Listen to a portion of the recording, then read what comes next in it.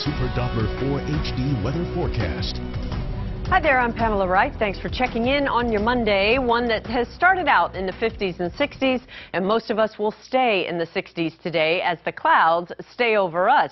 Now, the winds have stayed mostly out of the northeast, and they'll pick up a bit today, mainly 5 to 10 miles per hour through the afternoon. And then more of a southerly flow develops by later today, and that will drive more moisture our way and warm us up a little bit more tomorrow. Unfortunately, just in time for this strong cold front to approach through the day tomorrow. So as early as late morning, early afternoon tomorrow, we'll start feeling the effects, and it will last through the day as far as our rain and thunderstorm chance goes. Now for today, mainly just scattered showers in the afternoon, but that fog is going to hang around right into lunchtime today.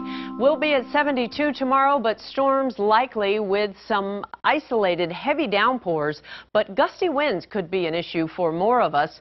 There we see the temperatures behind the front, very comfortable. Daytime highs in the low to mid 70s as we look towards the upcoming weekend, and 40s as our overnight lows. Asheville and Hendersonville, windy with storms likely tomorrow.